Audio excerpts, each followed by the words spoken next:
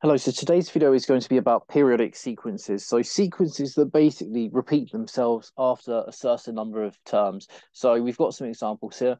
So the first one, 1 minus 1, 1 minus 1, 1 minus 1, is a sequence that's repeating itself. So for every two terms, the sequence repeats. So two terms, two terms, two terms. So the number one repeats after every two terms. And the number minus one repeats after every two terms. It's called a periodic sequence, and a periodic sequence of order two, but we'll come on to that on the next page. And again, this sequence here is a periodic sequence of order four, actually, this one here, because again, it's repeating itself. This one here is a periodic sequence of order one, so it's repeating itself every term, so it's repeating. And this one as well, we'll come on to in a minute, and we'll see why this iterative recurrence relation is actually a periodic sequence as well. But let's look at this one here. Firstly, again, the first example. So this is a periodic sequence of order two. So for every second, for every two terms, the sequence repeats itself. So sequence repeats itself per every two terms. So sequence repeats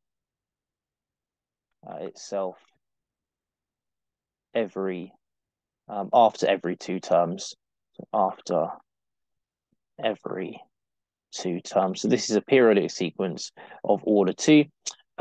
Similar with this one here, this is a periodic sequence of order four.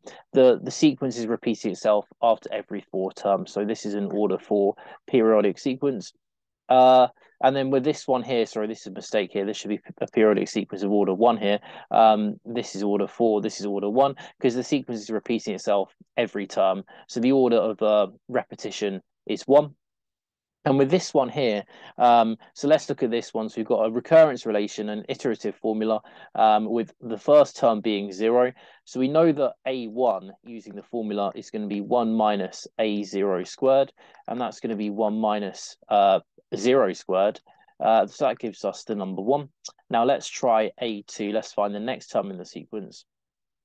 So our next term in the sequence is going to be A2 equals 1 minus A1 squared, which is 1 minus 1 squared, which is just literally the number 0. So then basically we're going to repeat ourselves because A3 is going to be 1 minus A2 squared. Well, that's just going to be 1 minus 0 squared. That's going to give you a number 1 again. And then A4, 1 minus A3 squared. That's going to be 1 minus 1 squared, which is 0. So the sequence is repeating itself. So 1, 0. So, sorry, we start with 0, don't we? 0 is up there. We start with 0, 1, 0, 1, 0, 1, and so on and so on. So this is a periodic sequence of order 2, because the sequence repeats itself after every two terms. So yeah, that's just a brief overview of what periodic sequences are. And yeah, these are literary examples of periodic sequences.